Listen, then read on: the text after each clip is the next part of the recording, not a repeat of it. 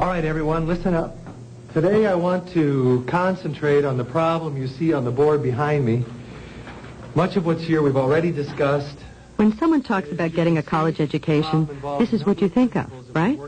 But what happens when it's not possible to attend class? What if your duty or work schedules keep you from attending?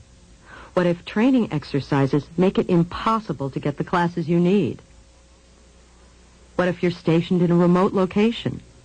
And what if the classes you need aren't available? Does that mean your college education is in limbo? Not at all.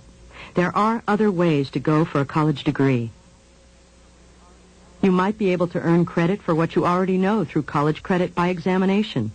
Most schools give credit for appropriate military training, and many schools offer independent studies, such as correspondence courses.